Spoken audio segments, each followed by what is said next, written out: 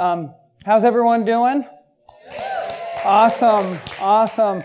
So I think that we can all rally around this together as a community. I believe the children are our future. Teach them well and let them lead the way. I do believe that the children are our future, and I think we can get around that. But we are freaking them out. When we're talking about going to college, it has gotten so chaotic. They're inundated with messages all the time. It's gone crazy. And this is what parents and students experience.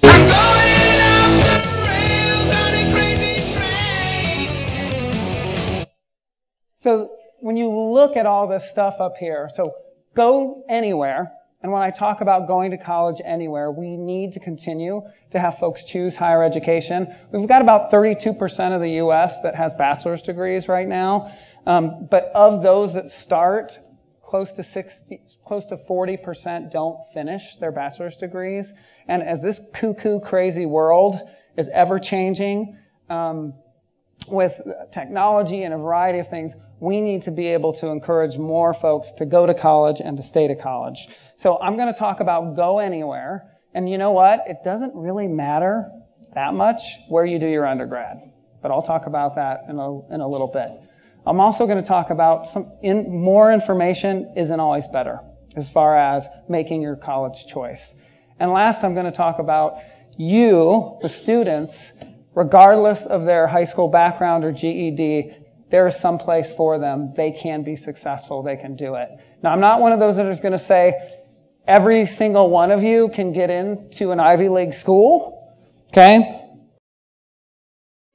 Never gonna get it, never gonna get it, never. That's probably not going to happen. But what I can tell you is that you're going to be able to find some place where you can take advantage of the resources and be successful. So let me tell you a little bit about my college exploration experience. And now I'm all alone again, nowhere to turn, no one to go to. Now, I'm being a little dramatic, and I see my mother, and she's probably going, dude, I helped you, right? So I may be a little dramatic, but I didn't help myself much, okay? I wasn't known for my academic forte growing up. And actually, I have a learning disability, which is crazy that I'm doing this because it's fine motor, and I'm just happy that my shoes are tied. And so that's on video. So if you could see me walking down Glen Acres Elementary School in all powder blue, because my sisters didn't tell me that matching, I thought matching meant the top and the bottom, everything. And so I'd be in velour. And dude, I was just trying to do this. Out to the special trailer, that's how I went. I was not the most popular student, as you can probably imagine. So I decided academics aren't meant for me. So I focused on other things. I focused on wrestling. That probably wasn't going to work out professionally. This is as big as I've gotten. And then I also loved music. Don't tell me not to live, just sit and putter. Life's candy and the sun's a ball of butter. Don't bring around a But boy, did they rain on my parade, man. I'm an okay singer, and I don't read music, and I can't play anything because of these things. So I'm like, dude, what do I do? Mom's like, you go to college. My grades were crappy. I applied to one place. I can't even remember if we visited or not. We knew because my sisters, no, we didn't, because my sisters had gone there. I took the SAT once. That was it. I was out the night before. I did all those things that you're not supposed to do in order to prep for college. And, you know, no one tweeted at me. There was no internet. There was no website. There were these big books that you tried to get down at your counselor's office, right? And that's what you would read through all the time. And, I wasn't inundated with all this information from all these different places, thousands of emails and all that sort of thing. And you know what? It's kind of nice. so good the way we had it. Back before everything. I'm trying to spread the love here with my mix. So, and here's the amazing thing. So I went to school. It was good. And guess what? Clap along if you feel like happiness is the truth.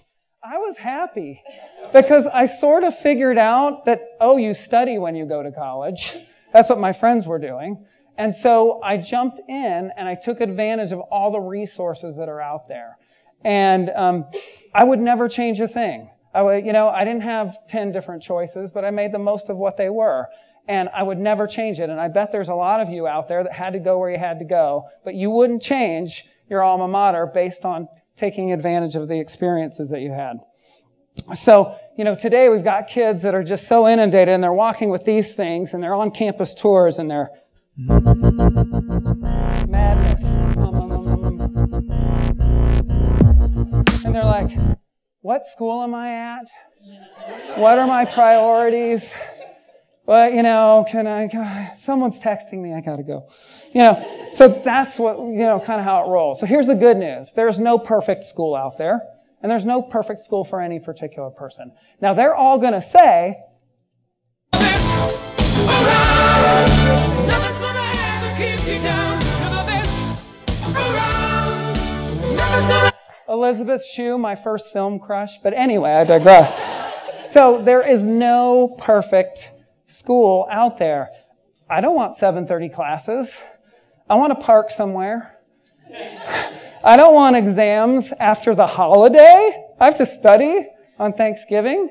I don't want bureaucracy. But guess what? Universities aren't made just for one person. That's like a date, right? Or a counseling session or something.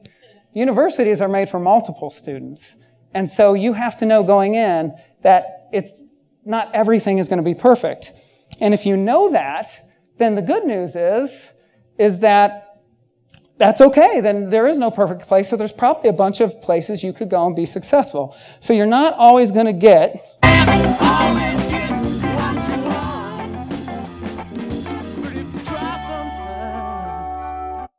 my thumbs get sticky. So you can't always get what you want. Now, for $44,000 a year or $10,000 a year, you should get some of the things you want, right? I mean, I think that's only fair. But the other thing is, I truly believe it's not a, higher ed institutions are serving students purely as customers. It's an educational experience. It's a collaborative experience. As a university, we know better. We know better what you need. And a little failure can go a long way. Doesn't kill you, makes you stronger. Stand a little taller. Doesn't mean no... Have you guys seen that video? Anyway. So recently, Purdue and Gallup poll talked to survey out to 30,000 alums from all over the country, different universities. And they were looking at two things. They were looking at engagement at work. Okay, so how engaged people are at work, and sort of how happy they are, but really kind of looking at overall well-being and striving for that. And so here's two things they found. Here's the first one. I get by with a little help from my friends. Now, the original words from that, John and Paul, I heard, where I get by with a little help from my faculty. So that's what they meant by that, okay? And what I mean by that is what they found is students who had a passionate teacher as a faculty member, someone who mentored them, and was a mentor along the way, and a couple of other things, were 2 times more likely to be engaged at work. So we're excited about work, we're doing well, we're productive, and their overall well-being was also 2 times likely to happen, which is pretty cool. So what was another finding? Work hard, play hard. Work, work, work, work, work, work, work, work, work. Diamonds all in my ring, player. Go watch. Ooh, I gotta stop before the bad word comes. Okay. I tried to download the other one, but I wasn't able to. So, work. So what they found is students that did internships, were involved in student organizations, as well as had longer projects over the semester, were more engaged at work. They were more enthusiastic about being at work and all that sort of thing. Here is the great news, okay? It didn't matter where they went to school. There were small private schools, there were large public schools, there were the 100 top U.S. News and World Report schools, and it didn't matter. It mattered what were their experiences when they were at that college, right? So that means there's lots of places that you can be successful. Now, how many universities, and there's over 2,870 something out there, depending on what's going on today. How many have professors? Yeah. And how many do things like internships and have one student organization?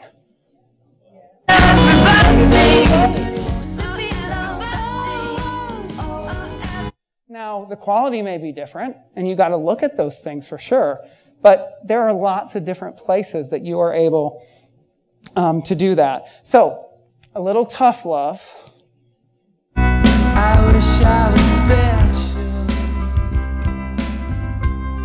You're so very special. All right, so for the students coming up, you're special, but you're not. Okay? So, what I mean by that is that from a university standpoint, the way we measure things like SAT scores, your grades, all those sorts of things, there are thousands of kids that I see daily that have really high test scores and really good grades. They're a dime a dozen in some ways, okay? So that may not be the best measure for you. It certainly was not the best measure for me.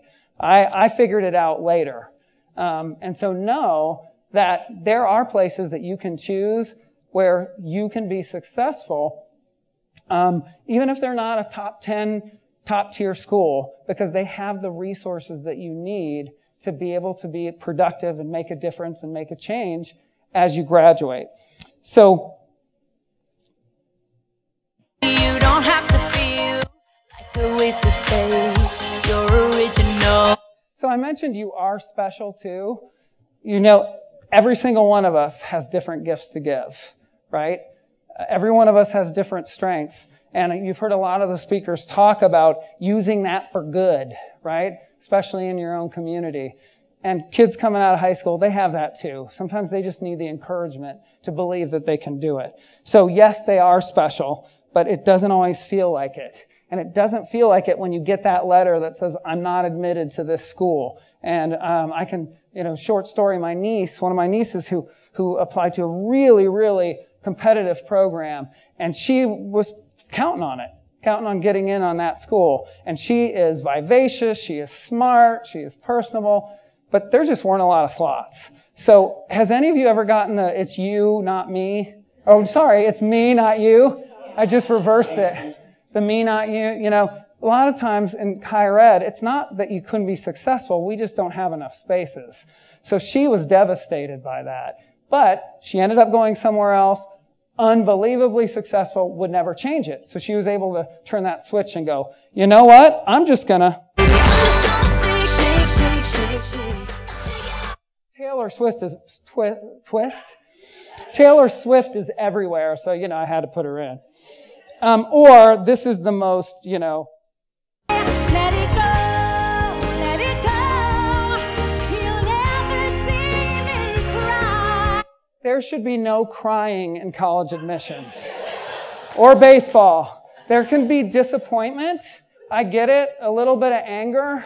But as I said, less choice can sometimes be better. And I'm not saying apply to one. Okay? Don't do it as I did. Somewhere in the middle. I talked to a counselor recently, and there was a student applying to 39 universities. That's over $2,000 in application fees alone, right? That gets a little complicated. So, what I'm saying is, if someone, if they say no, this is my favorite response. One less problem without you. I got one less problem without you. I got one less problem. I'm just going to move on. I'm done. Now, for college choice, it typically comes down to 2 F words. And neither one of them are 4 letters. I'm not going to go blue up here. Okay? fit and finances. Okay? Let's talk this first. So, I think student loan debt just hit $1 trillion recently. Okay? And higher ed costs have been moving faster than healthcare. It's gotten a little cuckoo-cuckoo out there. The good news is there are some schools that are trying to make a difference and impact that. But you gotta look at the money. When they also looked at that engagement piece, those that had a bunch of debt weren't as engaged, right? So I think some loans can be okay, but not a ton of loans, right? And if you've gotta have that conversation prior to getting all lovey-dovey about what schools you want to go to, as far as what can you actually afford when you go out and talk. So the other piece is fit. And, you know, it'd be awesome if you rocked up to a college and you went, my people, this is it. Yeah. I mean, I've had students do that. Seriously. And you know, that's awesome if that happens, but then you got to make sure you can afford that place, right? And you got to balance that out. And so, yes, fit is important. So I always say, if you have a clear number one for real reasons, because they have the programs that you want, something there that you're going to be able to do that you couldn't do at other places, then definitely you do it. You go there if you can afford it, and it's more than other things. But if there's a balance between the fit, go where it's going to cost less, so that you can do other things down the road and not be burdened by that debt. And you know what you can do about the places that you go, which I did, which my niece Amy did?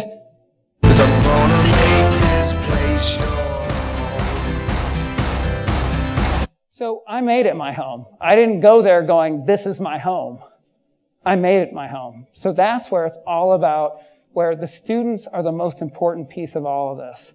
And if they're willing to engage, then they can be extremely successul. So the answer lies in the question of these lyrics. The answer lies in the question of these lyrics. Should I stay or should I go now? So so it's not should I go to college or not. It's go to college, stay in college, right? And graduate and you can be successful. And we need within this community and others to be helping students simplify this really complicated process, especially for first generations. As our demographics are changing as a country, we need more diversity in our universities, and we're the ones that can help make a change. So, and because they're going to be our future leaders, they're going to be the ones up here, hopefully inspiring, right? Sparking, and making that change. If they wanna make the world a better place, take a look at yourself and make that change. Na, na, na, na, na. And with that, I just want to say, I want to thank you.